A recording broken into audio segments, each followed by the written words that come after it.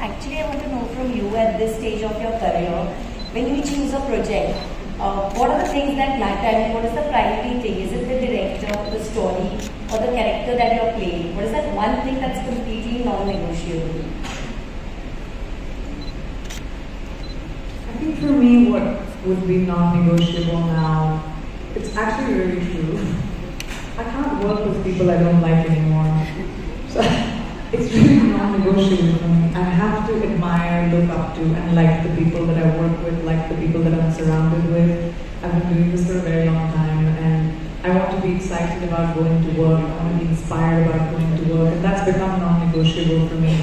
So when I meet the people that I'm going to work with, I take notes in a little pad. But that truly is something that, as I've evolved, has become very important to me.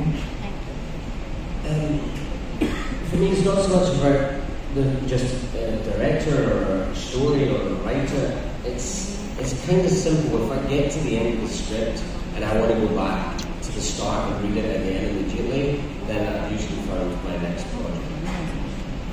Well, thank you so much for that. Priyanka Roy from The Telegraph, you're with us. Hi. Hi everyone.